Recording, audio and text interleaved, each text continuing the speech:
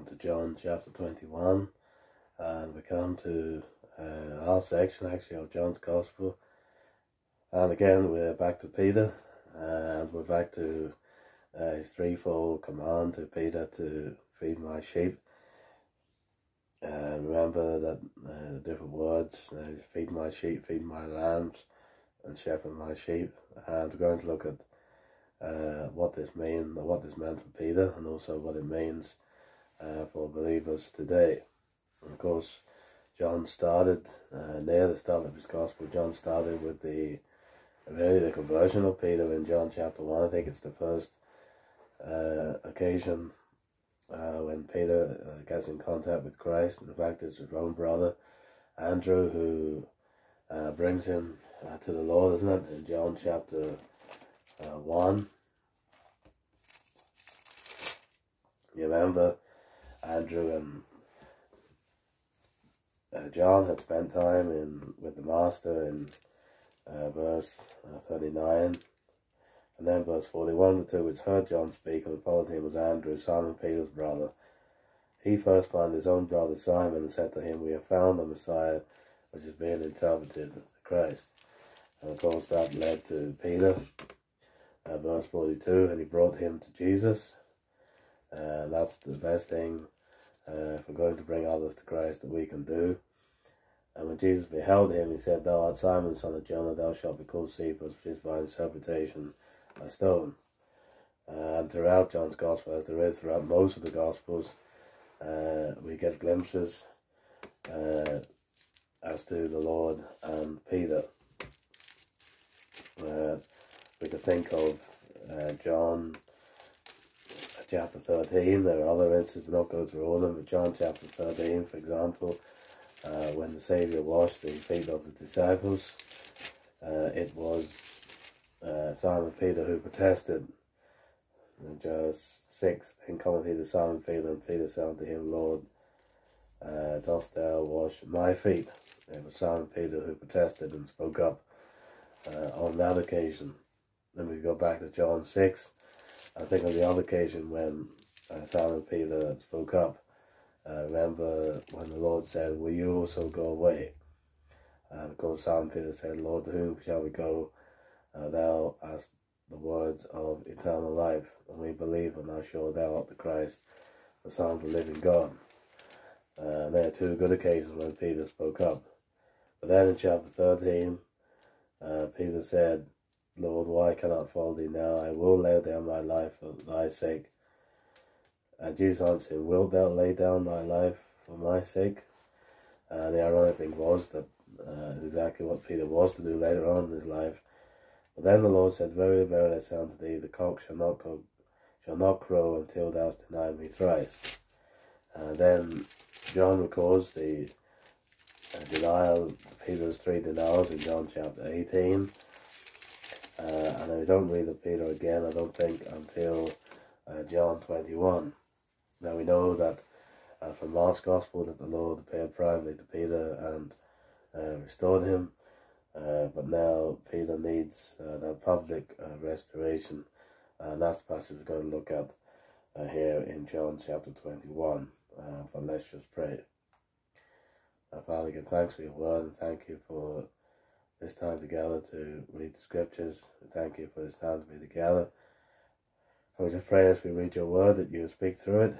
We thank you for all that's recorded in the Gospels about the Saviour and about the Saviour and Peter, and just pray that this passage you speak into our lives. So we give thanks now and just pray for your help in the Saviour's name. Amen.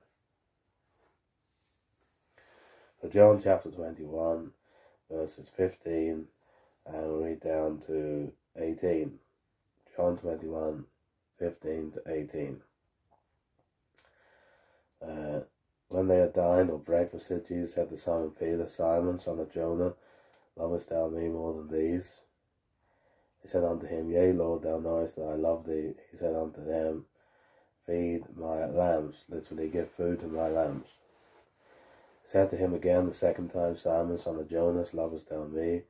He said unto him, "Yea, Lord, thou knowest that I love thee." He said unto him, "Feed my sheep." This time the word for feed is different.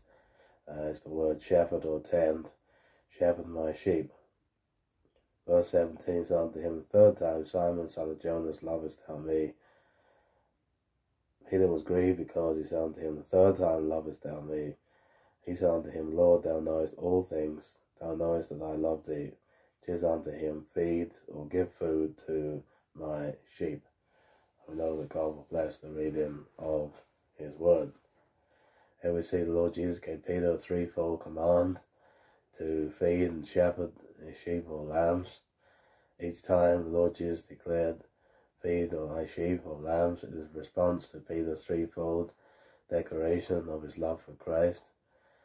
The setting was one of the last of Jesus' post-resurrection appearances to his disciples on the shores of the Sea of Galilee. Interesting that the other gospel writers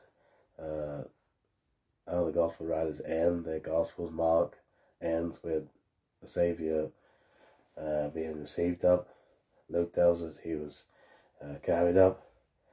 Matthew, I think, ends with the Great Commission. And that last chapter, Matthew chapter 28, he ends with worship. When they saw him, they worshipped, but some doubted. Matthew doesn't record the ascension. Now there's John. John focuses on the fellowship and the restoration that Peter needed if he was going to serve the Lord. And so Jesus prepared a breakfast of fish and bread for them, and then commissioned Peter with the task of feeding his sheep and tending his lambs. These three commands, often translated the same way, are subtly different. I think we already sort of highlighted this as we went along. The first time Jesus says, pasture, tend the lambs. The word for pasture is in the present tense. That is the word feed. Means pasture the lambs, denoting a continual action of tending, feeding and caring for animals. Believers are referred to as sheep throughout Scripture. Psalm 95 verse 7, He is our God, and we are the people of his pasture.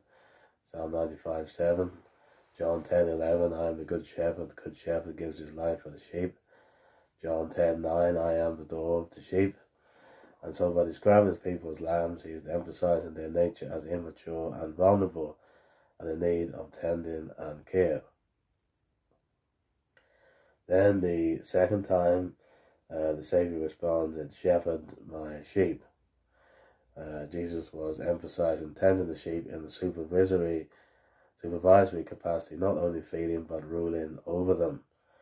This expresses the full scope of pastoral oversight, both in Peter's future and in all those who will follow him into pastoral ministry.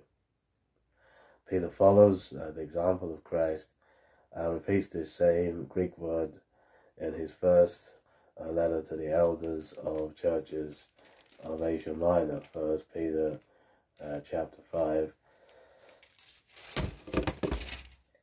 verses 1 and 2. The elders which are among you I exhort.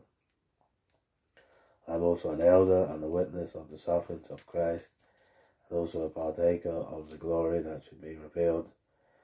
Feed the flock of God which is among you. That word feed, tend, is the same word that's used in John 21 verse 16 that the Saviour used to Simon Peter himself when he was restoring him. So we can see the impact that this period, or this conversation rather, between the Lord and him had even on his own life and ministry. Then the third time, the expression is feed or give food to my sheep. Pasture again would be another translation. Here Jesus combines different Greek words to make clear the job of the shepherd of the flock of God. They are to tend, care for, and provide spiritual food for God's people, from the youngest lambs to the full-grown sheep, in continual action to nourish and care for their souls, bringing them into the fullness of spiritual maturity. The totality of the task set before Peter and all shepherds is made clear by Jesus' threefold command and the words that he chooses. Now, we know that the Lord Jesus has said shepherd and tend and pasture, And what is this food which shepherds are to feed the flock of God with? And of course, it can be none other than the Word of God. Peter declares that Christians are to desire the pure spiritual meal of the Word, so they can mature in their salvation or grow up.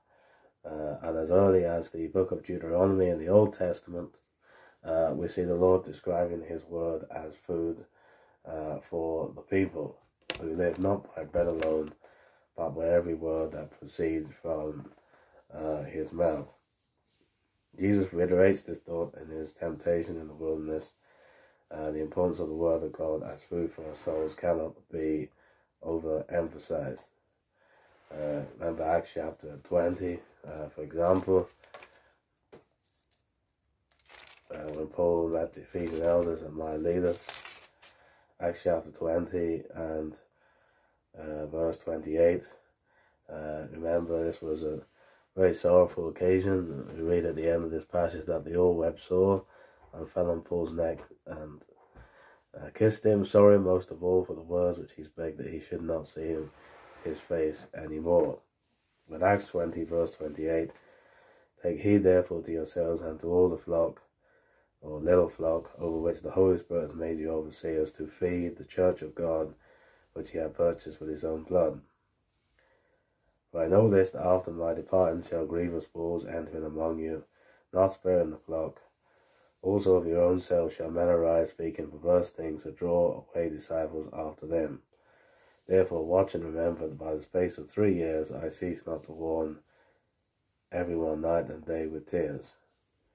And notice now verse 32, and now, brethren, I commend you to God and to the word of his grace, which is able to build you up and to give you inheritance among all them that are sanctified. And so Paul commended the Ephesian believers, commend them to God and to the word of his grace, which was able to build them up. I remember in the book of Jude, it mentions believers are to building up ourselves, but ye, beloved, building up yourselves on your most holy faith. That includes the importance of the Word of God in the life of the believer. Clearly then, the job of the shepherds of God's people is to provide them with the pure milk of the Word of God, so they can move on to the meat and solid food of the spiritually mature. Pastoral ministry should be primarily one of the pastors feeding the people the Word of God. Only then can they declare, as Peter did, their love for the Lord Jesus Christ. And so it's a very challenging passage, and when we think of Peter and how he went on from this, we know from the book of the Acts how great Peter went on for the Lord. He went on to preach, Acts chapter 2, and on other occasions, Acts chapter 10, and how he saw people saved, and also he saw the believers established. And of course, it was based primarily on the Word of God. And of course, the book of the Acts is the progress of the Word of God and the Gospel as it spreads across. But we can thank God that Peter was restored, and then Peter went on to complete the task which God told him to do, which was to feed my lambs, shepherd my sheep, and feed my sheep. Let's just pray. Father, give thanks for Lord Jesus. Thank you for the perfect example of one who cared for the disciples, having loved his own, he loved them unto the end. And we just pray that we'd help those in leadership to follow the example of Christ, and pray in our own souls there would be a love for the Word of God, and a love for you, and a love for every other Christian. So thank you for this time together. Help us to grow, help us to mature, help us to be more like the Lord Jesus Christ. Help us to have that shepherd heart. And so we give thanks now and just pray for your help in the Saviour's name. Amen.